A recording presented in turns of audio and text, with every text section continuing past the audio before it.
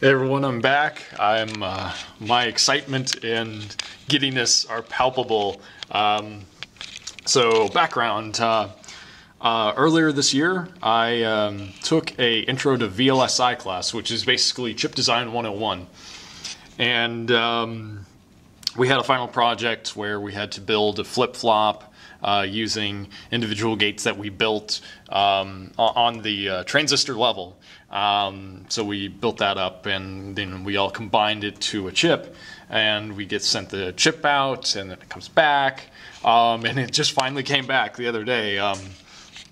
The design process was long and arduous. I mean, I did a pretty decent amount of work. I had to do like the bonding diagram here to show, how the actual chip die connects out to the bonds for the DIP 40 package that we got back out. And it wasn't just my flip-flop. I had three of my friends who were in the same class. We combined our flip-flops together. So I had mine is a D flip-flop, which I have my pins up here. We have another D flip-flop. We have a T flip-flop and a JK flip-flop. And then we filled in like the rest of the pins with each of our own inverters that we built. So the inverters are on the corners here, and of course, ground, DVD, AVD. So anyways, it finally came back. I think it's working. It's great. I'm babying it heavily because the feature size we're working at here is 600 nanometers, which for the uninitiated, that's about the feature size that we were using back in the mid-90s for size of transistors. So 600 nanometers for the size of a transistor's width is the smallest we can go to for this size. And I've looked around online because I'm still very much new to this, of like the proper operating voltage for these, because I'm used to like the 7.4 HC series of logic, which operates at 5 volts, but I don't know their feature size. People online have said for 600 nanometers you should be able to operate it at 5 volts, and then I've got a couple of conflicting things by people, others saying that you can only operate it at 3.3 volts or 2 volts. So I went ahead and just babied it, and I'm running it off 2 volts right now. And each one of the inputs, I put a resistor on it, and like capacitors across the voltage rail just to smooth it out, and a bleeder resistor, and resistors on the inputs and outputs just to baby it, because I really do not want to damage it. I mean, this is, we got five of these chips, 5 copies of the same thing, so this is one of them, and each person on my team, myself included, gets one, and then we have one left over. But this one is the one that I took some die shots of, which I'll include later in the link in the description, as well as maybe later in this video. But here, I'm just going to go ahead and demonstrate it. I've got my multimeter set up for you. There we go, that's better. I've got it set up to test my inverter up here.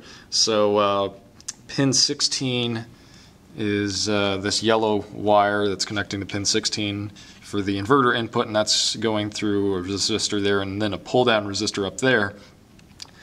Following this alligator clip to just a switch just to test it, and then it goes back to 5 volts. So I'm switching it from ground to 5 volts, and then the output is pin 14, which is what this resistor and alligator clip are connected to, and that's connected to my multimeter. And right now it's not powered because I don't even have the power switch connected. So I'm going to go ahead and connect up and connect power, so it's not drawing anything.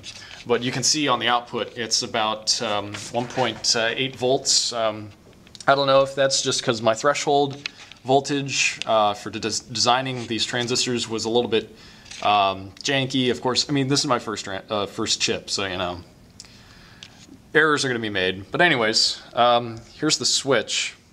I'm going to go ahead and so right now it's 0 volts, so high on the output, and then switch on the input, so the input goes high, output goes low. Input goes low, output goes high. Yeah, it's fantastic. I don't really have the time to. I've already tested these on my own. The other flip flops and the other inverters, and they all work. And I may try taking off the training wheels and bump up the voltage a little bit. I haven't even tested the load drive capability. I don't think it can. In simulation, when I designed all this in Cadence, it was only able to do, I think, like a couple of milliamps without its output driver being brought, to its knees. So I may or may not be able to like drive an LED output, which is why I'm using the multimeter and babying it with a bunch of resistors. So I'll probably maybe show video of me testing out the D flip-flops and other things at a later date. But this is just the first test, and oh my god, yeah. So anyways, thanks for watching. I'll see y'all later.